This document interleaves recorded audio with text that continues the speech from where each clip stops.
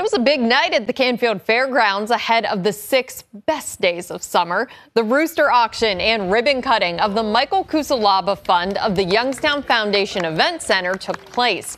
21 Rooster statues were auctioned off to raise money for the center. The statues were sponsored by local businesses, including us here at WKBN, and then decorated by local artists. The Fair Board says it has big plans for the event center. The concept was to raise money for this facility, for our junior fair, and for our community. It's not just junior fair. We can have events here year-round. You know, the Fair Board is more than 6 days. We want to be here for our kids non-stop, but we also want this to become the center of our community. Where the Mahoning Valley speaks, they come here. And that's what we want. That's what we're excited to do. This is just the first and second phase of many new buildings. And here's a look at the WKBN-sponsored Rooster. It was auctioned off for $5,000.